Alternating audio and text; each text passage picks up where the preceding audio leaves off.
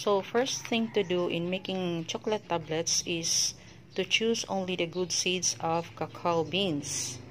Remove the unwanted seeds or throw away the wanted seeds like this. See? And remove the undesirable or unwanted coverings of the seeds by winnowing the seeds. Please be reminded that in making food and food products, you must see to it that everything is clean. Meaning, all the utensils you are using should be cleaned, free from any toxins or any contaminants. Good manufacturing practices includes proper personal hygiene. So here I am winnowing. In Bisaya, taphan, tahupan.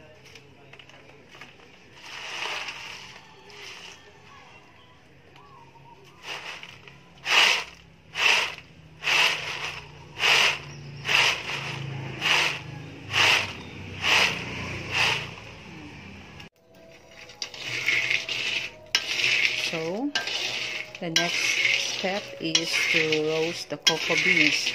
So always remember to stir constantly the beans until done, until cooked.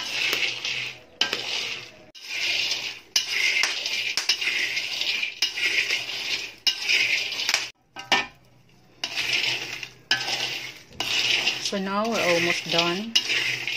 It smells good already. Hinaan na natin ang apoy.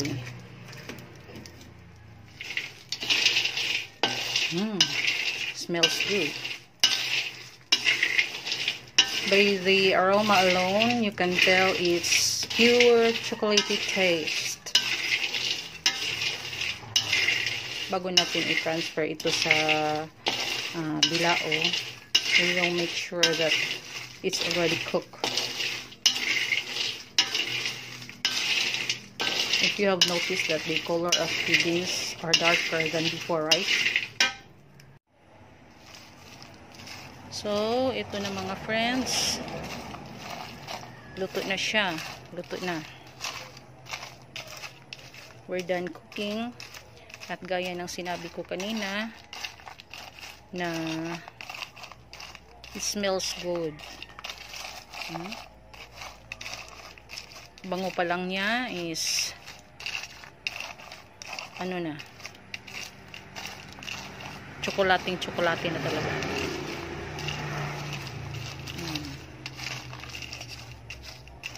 Papalamigin muna natin bago natin balatan. Okay?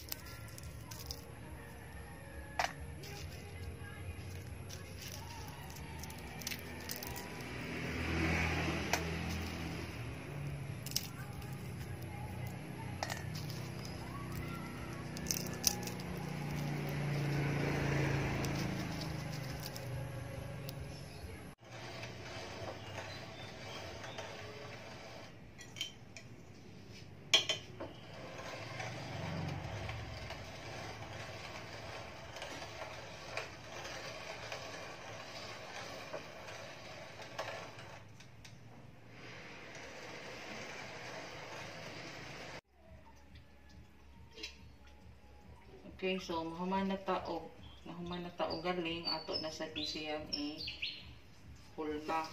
Pero at first ato sa ni siya kailangan nating masahin mabuti para katulad ng pagmasa ng tinapay to make it smooth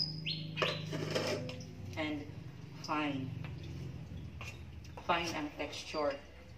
Kailangan nating masahin mabuti.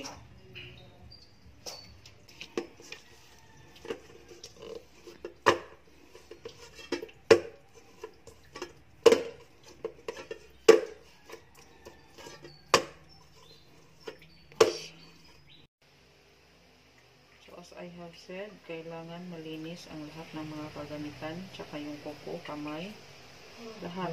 Kailangan malinis kasi pagkain to eh.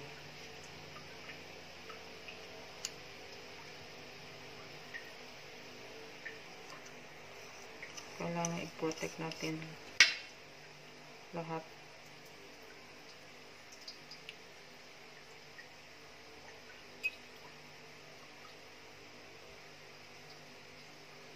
To avoid contamination talaga.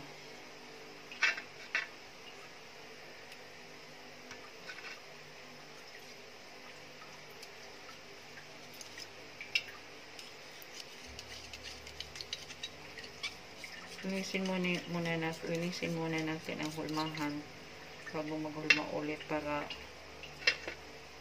maganda tingnan yung pagkahulma. Dapat idiin para compact yung ano natin pagkakahulma.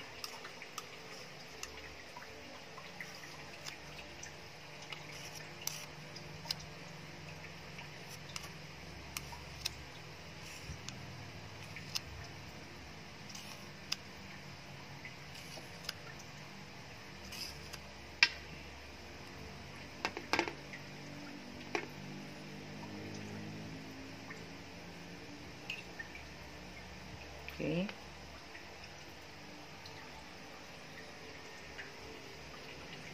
Kapag masa naman, kailangan not too soft and not too hard.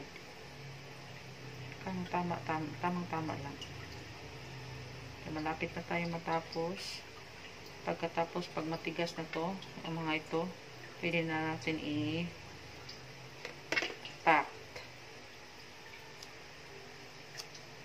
So, if you like this video, guys, don't forget to click the